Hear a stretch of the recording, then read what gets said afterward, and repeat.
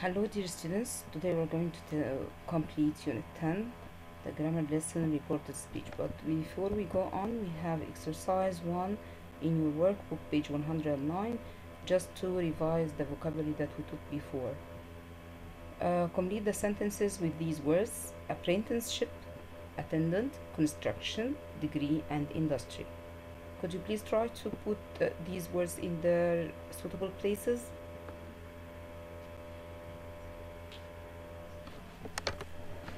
Okay, let's see the answers. When he left school, my brother Hassan got an apprenticeship with a large construction company that builds hotels around the country. He likes his job very much. My sister Layla has a degree in engineering and she has a good job in the car industry. In fact, her company makes the best cars. My younger sister is still at school. She wants to travel around the world and she says that she wants to be a flight attendant for a big airline. Okay, let's see the reported speech. Why do we use the reported speech? We use it to inform somebody of a speech or words said before, but in an indirect way. So that's why we call it indirect speech too. I myself used to call it snitching. Let's see how we transfer the direct speech into indirect speech. First, we start by the statement. Example number 1, Sama said, "It's a wonderful play." It will be, Sama said that it was a wonderful play. Can you spot the changes here? Number 1, what happened is that we omitted the two inverted commas and we put that instead. Also, we changed the tense, which is, verb to be in the present, into was, verb to be in the past. Okay, example number 2, Omar said to me, "I want to visit the Egyptian museum." Okay, let's see. Omar told me that he wanted to visit the Egyptian museum. So what happened here is that we changed said to into told. Okay, look at the inverted commas, we omitted them and we put that instead. I as a pronoun changed into he because the speaker here is Omar. Omar takes the pronoun he. Okay, concerning the verb, want is present, so when we step back it will be wanted to visit the Egyptian museum. This one you're going to help me with it, so step by step we're going to analyze and say the answer. Omar said to will change into told. Okay, concerning the two inverted commas, we're going to cancel them. Okay, what do we put instead of it? That, or it's okay, that is optional, by the way. I as a pronoun, it refers to Omar. While he was speaking about himself, he says I. But if we transfer or report his speech, we must change I into the speaker's pronoun. So the speaker is Omar, it will be he. Okay, look at wanted. Wanted is a verb in the past tense. If we step back, it will be had wanted, and this is the past perfect simple. Okay, is he speaking about my grandpa or his grandpa? Is Omar speaking about mine or his? I think he's speaking about his grandpa, so this way we are going to say to visit his grandpa. Yesterday is not suitable at all to put yesterday when reporting what was said, because maybe you reported this speech after 2 or 3 days or many days, so this way yesterday is not suitable at all. That's why we change it into the day before.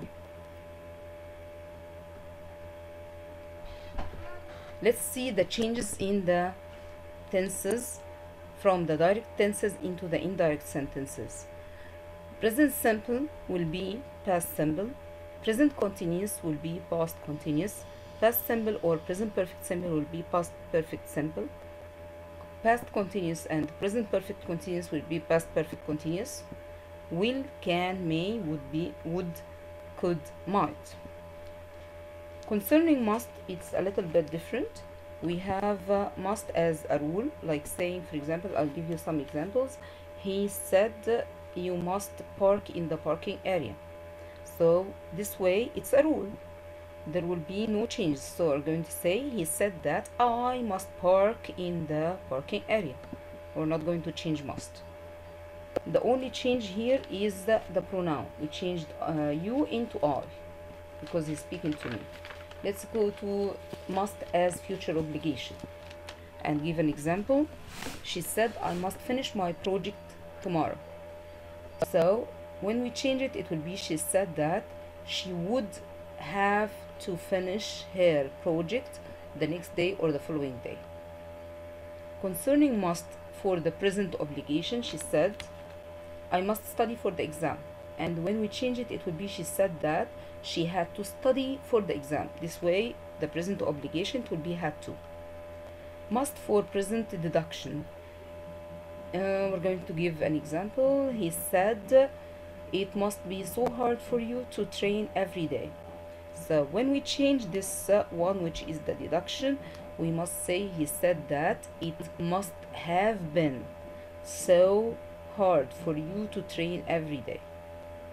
Secondly, we have the table of the changes that happen to the adverbs or the demonstrative pronouns. Now then, at the time, today will be today or tonight. Today will be that day, tonight will be that night. Ago will be before, at the moment will be at that moment, here will be there, last will be the previous, or the week or month or year before, or the last. Yesterday, the day before, the previous day, the last day. Yet will be by then. The day before yesterday will be 2 days before. The day after tomorrow will be in 2 days time. This will be that, these will be those, tomorrow, the day after, the following day, the next day. Next will be the space after. This means that if we put week, it will be the week after. If we put year, it will be the year after. Or the following year or week or month, or the next week or year or month. There are some exceptions that makes us never change the tense. Like when we speak about, firstly, we speak about the facts. While reporting any fact, we must keep its tense as it is, which is the present simple. Like saying he said the sun rises in the east. This is the fact. So he said that the sun rises in the east. The same. If the speaker said this statement or this question a short time ago, and we can know that this was said by a short time ago by some expression like said a moment ago, said a minute ago, said a short time ago, said just now. He said a moment ago that he will travel. Number 3, if the verb here is say or says in the present form, this means that we will keep the same tense of the sentence. Like saying he says I don't finish my homework. So when we change it, it will be he says that he doesn't finish his homework. The only change that happened here for the pronoun, because we changed I into he, we must change do into doesn't, because this way we're going to put the match the pronoun with the verb suitable for it, and this way we can't put he with don't. With the second and third conditionals, she said if I were rich I would buy a car. So this is second conditional. When we write it in an indirect speech, we say she said that if she were rich she would buy a car. After I wish, would rather, would like, it's time, had better, we never change the verb after them. So he said I wish I had a car. He said that he wished he had a car. Okay, let's go to some sentences or some hints that you have to know. These cases are special cases, like when we say I am traveling tomorrow, Tamer said Sarah. So here Sarah is addressing Tamer. So when we change it, it will be Sarah told Tamer that she was traveling the day after. Okay. Number 2, I don't like history. I want you to explain it to me, said Sarah. If you look at the two sentences, there is a full stop between them, so they are two separate sentences. So when we report them, we say Sarah said that she didn't like history. Instead of putting the full stop, we say and added that, or we can say and that she wanted me to explain it to her. Saif said to me, if I were you, I would see a doctor. This is if conditional, but what does it mean, or what's the purpose of this sentence? It's to give advice. The same like, should and ought to. So when we see if I were you, I would, or should or ought to, this means that this is giving advice. So to cut it short, we say Saif advised me to see a doctor. Okay, the last one, which is number 4, Saif said to me, let's watch the match. And if we apply the same concept of number 3 on this one, so let's look at the purpose of the sentence, and then we're going to see what to put. Here, let's watch the match is to suggest an idea. So we can say Saif suggested watching the match. Or, in other words, we can say Saif suggests that we should watch the match. And they give the same meaning. Okay, now let's go to another part, which is the yes or no question, or the form of question. And we start by example number 1. Do you like watching horror movies? Sarah said to me. Okay, so as you noticed, yes or no question starts by helping verb to ask. Okay, however, if we want to inform somebody else, we don't question him, but we only report what was said. So we must drop the question form, because we are not asking, we're just informing. As in the example, we must keep in mind that if it was a question, we must use something to refer to a question. And as we said, we must drop the form of question. How come? Let's see. Sarah asked me if or whether. So if and whether here are to inform us that this is a question. And then look at the tense. Since we have do, this means that the tense here is present simple tense. So directly we change the present simple into past simple. So we say Sarah asked me if or whether I liked. And as here you changed into I, because Sarah is speaking to me.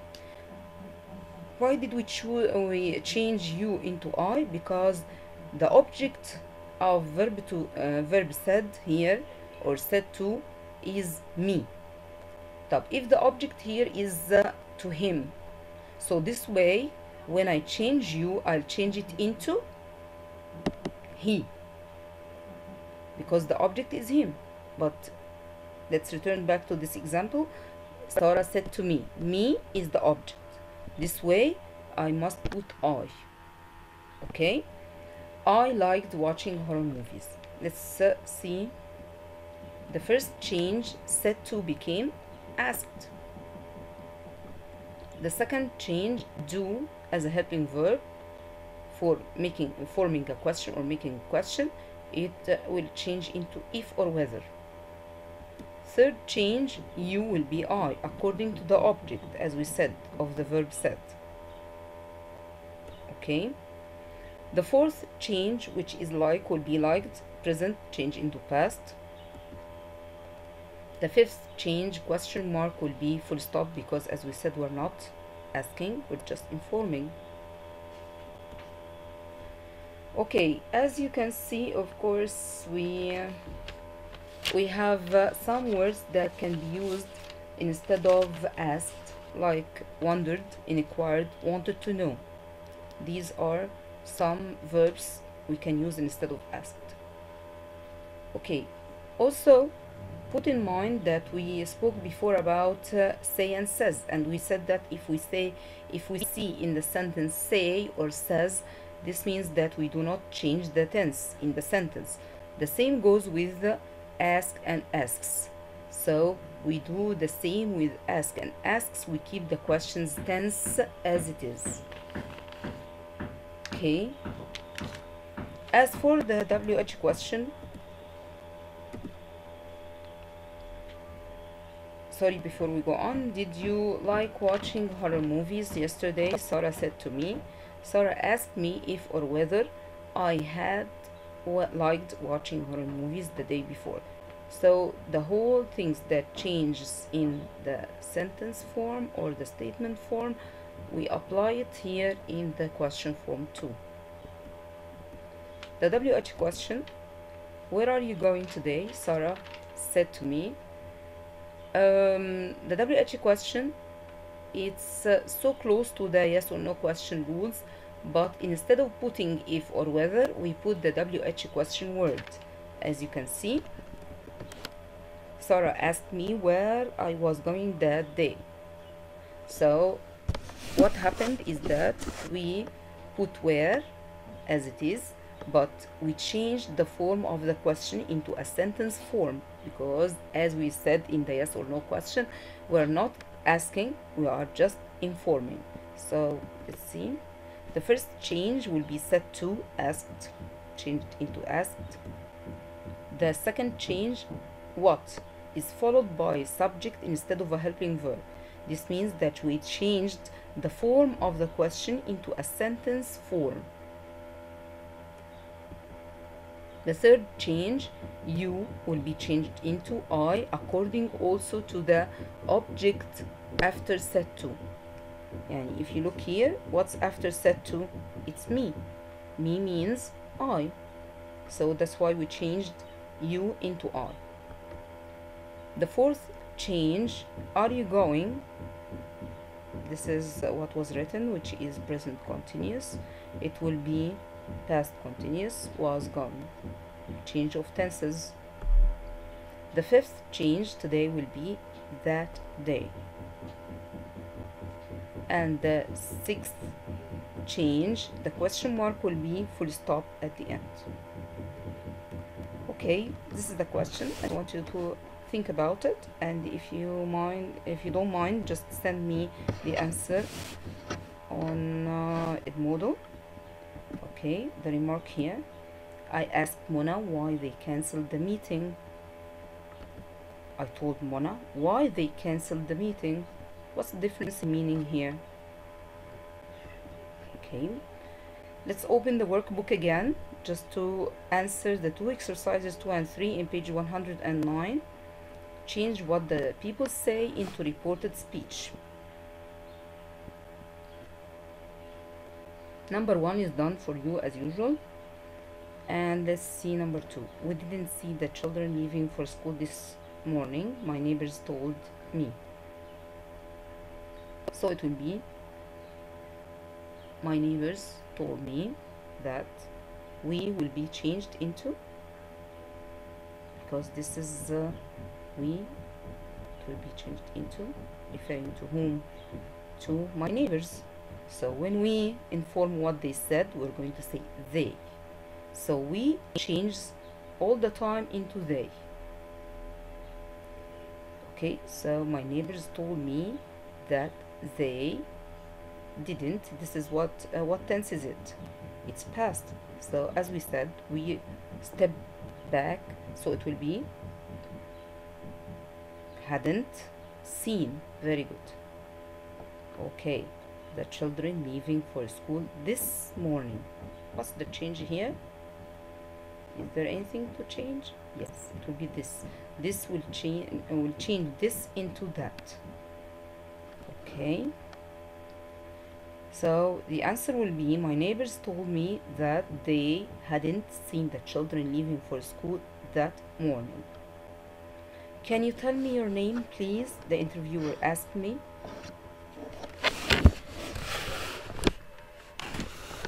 It has two answers actually. The interviewer asked me if I could tell him my name,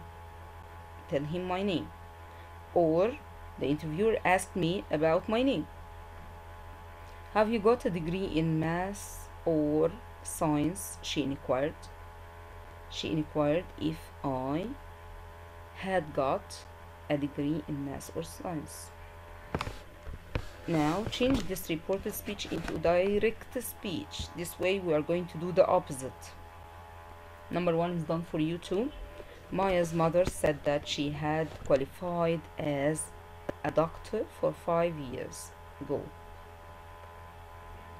So Maya's mother said, don't forget the comma, then two inverted commas, open the two inverted commas. She here refers to whom? Maya's mother. So when she speaks about herself, she will say I. Very good. Okay, concerning had is past, but we have qualified, so this way it will be it's past perfect. So if we go a step forward, it will be past simple. So we're going to say Maya's mother said, comma, two inverted commas, I qualified as a teacher 5 years ago. As it is, because I don't know why did they put ago. It has to be before, but ago has to be in the direct speech. The police officer told the driver that they were sorry, but the road was closed. Okay, who's speaking here? The police officer. So the police officer said to the driver, comma, two inverted commas, they were sorry. They here refers to whom? The police. So we are going to change they into we. Yes, we. What about where? Where here is past simple, and because it's past simple, step forward, it will be are. We are sorry, but the road was closed. Was, it will be changed into is. Closed, and then close the two inverted commas, full stop, and then close the two inverted commas. Hannah asked Iman if she was going to the book club that afternoon. Hannah said to Iman, if here means that it started with a helping verb, because this is a question. Okay, and then what helping verb can we use? She was going to the book club that afternoon. Was going. This is present continuous. So a past continuous, sorry. When we return it back to the actual words, it will be present continuous. So we are going to start by Hannah. Here will be I, because she's speaking about if she was going, so it will be you, because Iman is a girl and she here refers to Iman. She's asking her. If Hannah asked Iman, are you going to the book club? That would be, we return back to its original, it would be this afternoon, and then question mark, and close the two inverted commas. Here are the answers.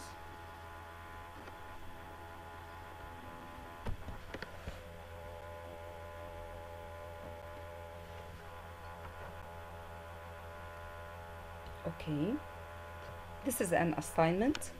You have a dialogue between Mark and Julie, and I want you to change this dialogue into reported speech.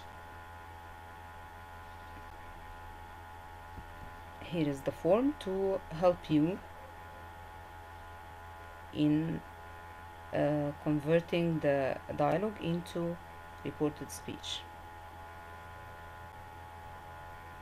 Okay, this is the first assignment. The second assignment is to rewrite the sentences beginning in the way shown. He is giving you the first one. The first one is done for you, and then you are going to do the same with the others. Here are the answers. After you finish, check your answers, please. And thank you for listening. Goodbye.